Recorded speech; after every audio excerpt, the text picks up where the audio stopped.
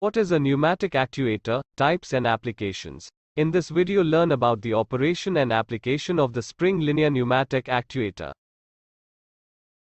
In this video, we are going to talk about pneumatic actuators. We'll look closely at the operation and application of the most common pneumatic actuator, the spring diaphragm linear pneumatic actuator. First of all, let's look at actuators in general. What is an actuator? Simply stated, an actuator is a device that makes something move or operate. Actuators make life easier for us every day, and they are the workhorses of the industry.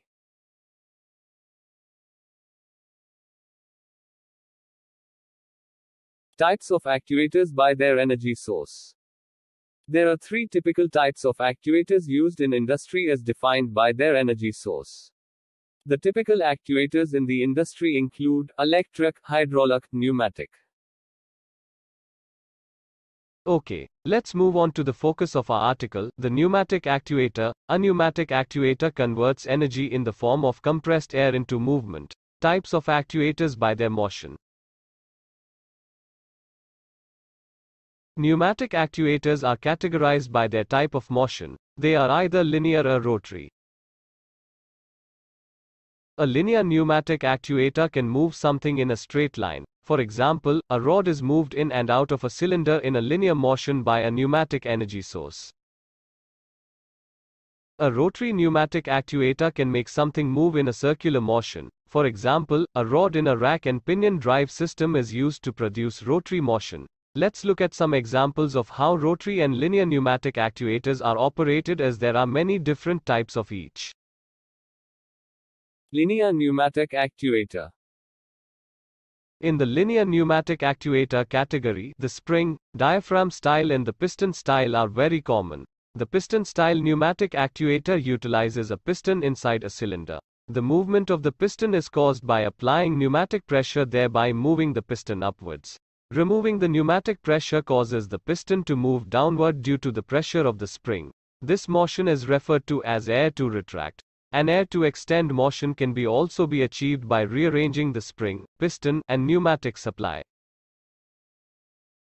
Spring, diaphragm. The spring, diaphragm pneumatic actuator is probably the most common actuator used to operate industrial process control valves. So, let's have a closer look. The spring, diaphragm pneumatic actuator consists of a diaphragm and plate that are connected to an actuator stem. A flexible diaphragm is enclosed in pressure-tight housing. Pneumatic pressure enters this housing, applying pressure to the diaphragm. As the air pressure increases to the diaphragm, the force exerted against the spring increases, causing the actuator stem to move. Reducing the pneumatic pressure will cause the spring to retract the diaphragm. The actuator stem will move a valve in or out of a valve body. In an air to open operating condition, the spring forces the valve closed. The air pressure on the diaphragm creates a force that overcomes the force of the spring and opens the valve. By rearranging the spring pneumatic supply, this type of actuator can fail open or fail closed when air pressure is lost. Pneumatic actuator in action.